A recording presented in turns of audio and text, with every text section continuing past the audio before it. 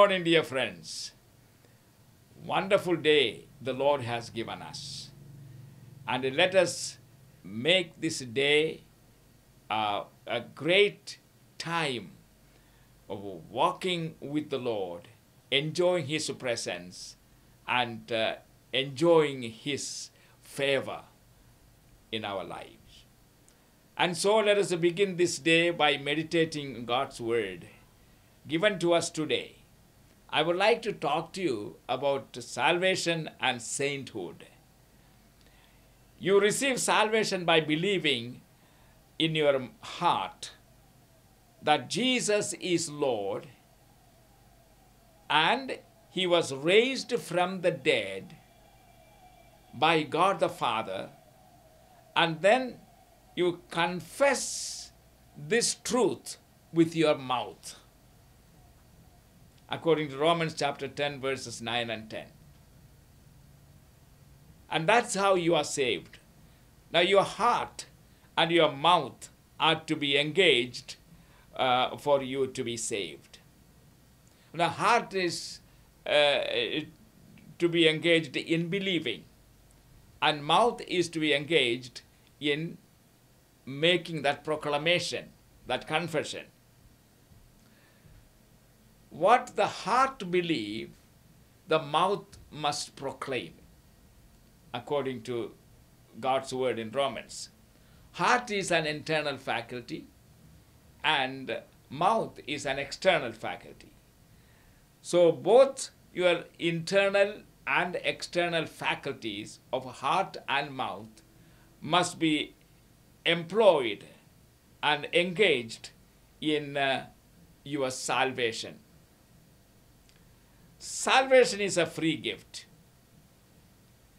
from heaven.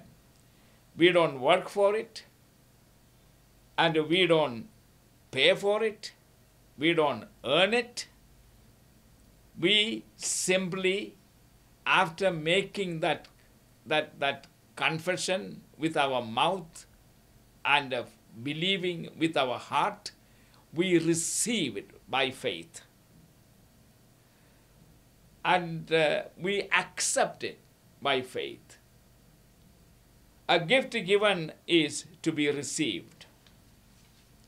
Once you receive the gift, you own it.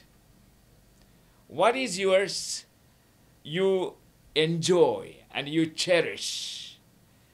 And my friends, this salvation you receive, though you don't pay for it, you don't earn it, you are not even worthy for it. You don't even deserve it. And yet, a very loving God, seeing your plight in your life, not able to resist any sin or resist temptation, and thus going on your way to hell, He had compassion on you.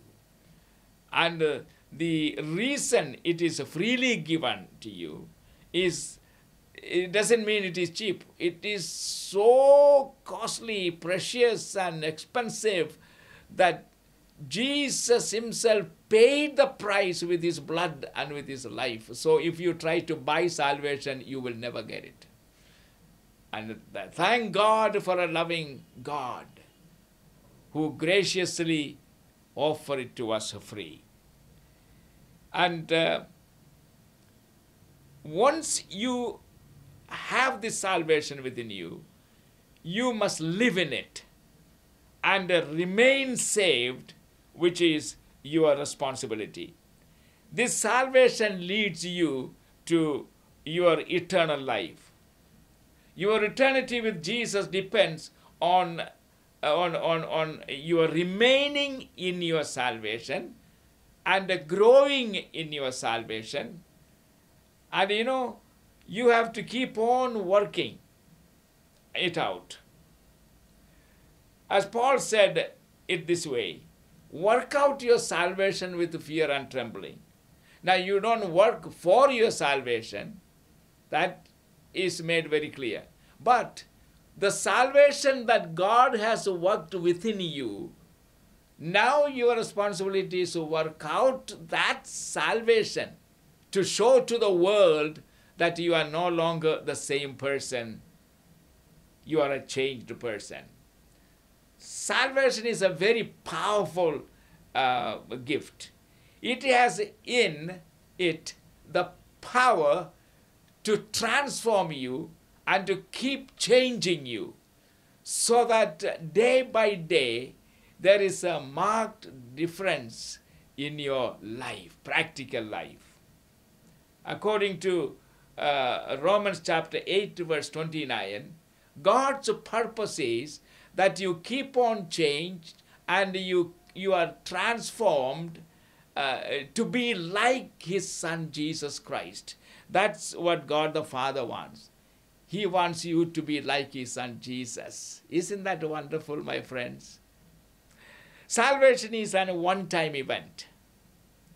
And you are saved the moment you confess Jesus as Lord and Savior, and you surrender yourself to the Lordship of Jesus.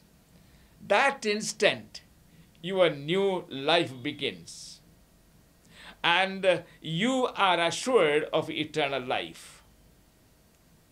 But then, you'll have to keep on changing by sanctification. And that's what makes you a saint. While you receive salvation in a moment, when you open your heart with that true confession, that happens. It is an event that happens suddenly. But to be a saint is a lifelong process. And that process is called sanctification. The sanctification is a lifelong process as the Holy Spirit keeps on working in you and keep on changing you through that work. And this therefore needs pruning. You know, according to John's Gospel, chapter 15, verses 1 to 8, you read. You read about pruning. That he prunes you and he grafts you into a real vine. So that the purpose of pruning is for you to become more and more and more and much more fruitful. And thus the fruit of the Holy Spirit will keep on increasing in you. And that's what makes you a different person altogether. And pruning is a removal of all the unwanted growth in our character. And it is removing all the unwanted elements in our nature, unnecessary outgrowth in our character, which negatively affect our standing before God and also before people around us. That is the purpose of it. And unless this process happens of sanctifying, that's how we are sanctified. And it happens every day. And we must therefore yield ourselves to the Holy Spirit who is working in us and removing these unwanted and unclean things, making us very poor in this world as a follower of Christ. No, he doesn't want us to be poor. He wants us to be rich. And that's how we need to show the fruit in us. As it is said, bring forth the fruit of the Spirit. And in all this we have a part to do. Never forget, we are saved to be holy. Don't forget. Many people say, I am saved, now I have heaven, I am on my way to heaven. No, my friends, that is not the purpose. That salvation is the initial stage. And when you are ready to meet the Lord Jesus Christ in the rapture, and when you look face to face with Jesus, you must be like him. That is God's plan and purpose for you. And I keep reminding my people often the need to be changed into his likeness. And may the Lord bless you as you yield yourselves to the work of the Holy Spirit. The salvation that God, through His Holy Spirit, worked in you, now you bring it out by your life. The Lord bless you as you walk with the Lord daily. Time is very short, my friends. So let us be changed. Jesus is coming soon. He wants to see us like Himself. May the Holy Spirit help you. And as I pray that the power of the Holy Spirit will come upon you as you give yourself to Him. Amen. This is a wonderful day. Have a good day.